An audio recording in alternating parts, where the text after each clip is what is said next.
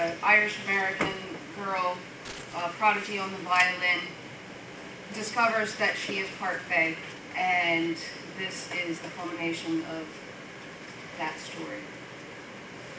But this is from a different character standpoint. His name is Ai, and he is one of the messengers of Gavnu, who is the ruler of Tir na Nog.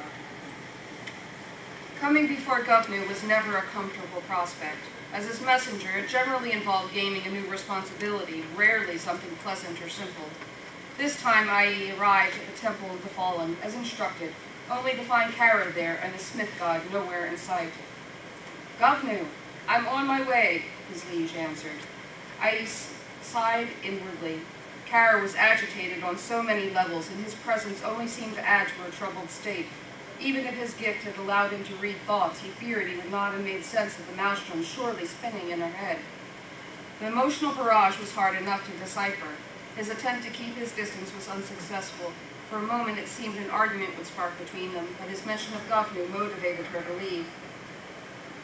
Though that had not been his intention, he was relieved that she went away. When she was well gone, a form stepped from the foliage, not far from the path. It was Gavnu, a sword belt slung across his shoulder and a deep pouch hanging at his side. "I didn't want to disturb her further," he explained, though he had no need to. "She's burdened," Ai said, equally unnecessarily. "Oh, what? I cannot say." They moved towards the monument, standing several feet away, heads bowed respectfully. From the air and a wisp of magic, Gavnu drew a smattering of snowflakes and cast them across the slab like a bejeweled blanket. Tribute observed, the smith god turned toward him, his features dark and fierce, eyes smoldering like the embers of his forge. "We cannot lose so many with no hope of gaining them back. The Namid took 5 from the battle. We must find them before we're forever diminished and the enemy built up." Ai's expression went grim at the harsh facts. Thanks to Kara, they had learned that the Namid dwelt their young in the carcasses of magical beings. Suspended, a breath from dying, the victim cradled the monsters who slowly devoured the soul, leaving nothing to return to the people. That very concept alone marked them as anathema. "What would you have of me?" I asked, knowing what he would hear, poised and ready, even eager. "Will you serve as hound again?" Dropping to one knee, Ai brought his right fist across his chest and bowed his head. "Unleash me on the Namid, and I'll tear their throats out with my teeth." Ai remained where he was until the smith god drew him up. "I would have served just as well." "Maybe," Ai said, "but it wouldn't have done justice to the oath." With a nod, Gavnu turned back to the monument before speaking. "Then 'tis time to scent your prey." With a frown, Ai turned his gaze to his liege. "How?" He was not sure he wanted an answer.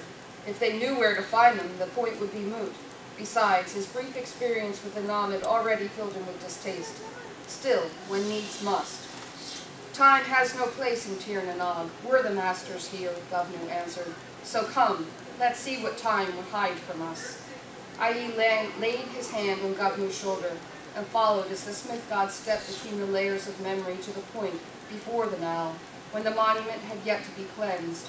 The first thing to strike Ai was the stench of decay, rotting leaves, rotting flesh, mildew and mold, and the earthy sense of suffering. Blanketing it all was a heavy, sickly sweet musk, unfamiliar and cloying. Despite his disgust, Ai drew the scent in, imprinted in his mind. Though his empathic gift, he felt Myrna's soul. In frantic torment, nearly overwhelmed by an alien hunger, his heart shredded in that brief moment of immersion. His fingers tightened on Gavnu's shoulder in reaction. The sensory impact threatened to leave his legs weak and hoarse with the force of it all. He stored this sensation as well until he could stand no more. "Enough," he begged unabashedly, soul to soul.